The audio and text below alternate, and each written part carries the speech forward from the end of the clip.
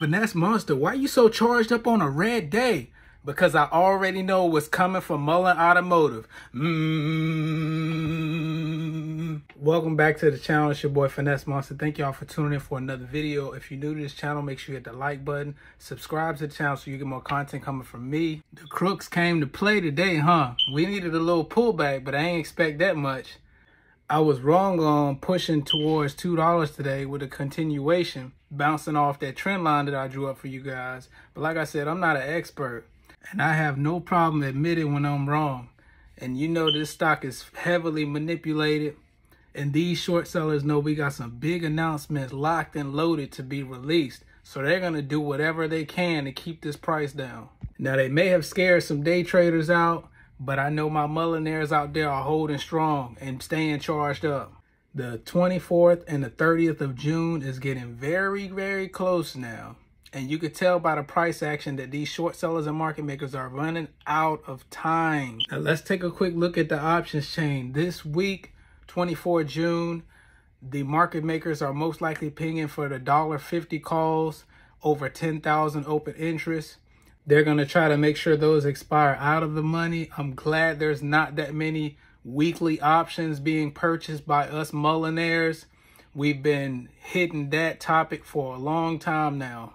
However, though, the July 15th call options may be a better option, and they are stacked up right now. Now, I told y'all in one of my previous videos that June 24th, the last Friday of the month, will be a high volume day due to the Frank Russell FTSE index reconstitution. Now, y'all know, if you haven't known, that Mullen Automotive gets listed on the Russell 2000 and 3000 on June 27th. So let's talk a little bit about the reconstitution process and what it means. Each year in May and June, the Russell indexes release an updated list of the constituents for their various indexes, notably the Russell 2000 and the Russell 1000.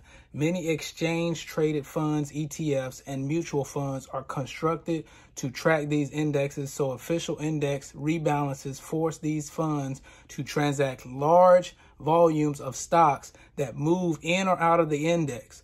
This drives major changes in demand for stocks, generated significant volatility. The Russell 3000 Growth Index, in contrast, is composed of those companies well positioned for fast growth.